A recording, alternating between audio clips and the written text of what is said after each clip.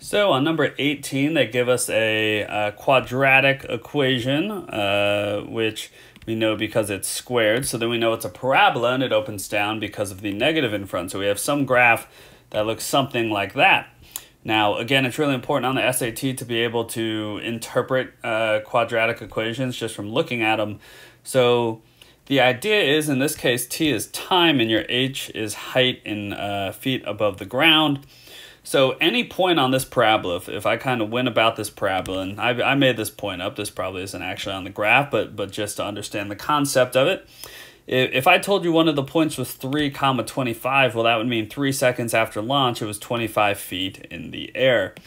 All this question asks of you is to find what is the height above the ground in feet of the toy rocket 1 second after launch. So all you have to do really is plug in 1 for t, and that's going to be negative 16 plus 48. So at that point, we are at 32, and then plus 72. So 32 plus 72 would be 104, which means after 1 second, it would be 104 feet in the air. That is our answer.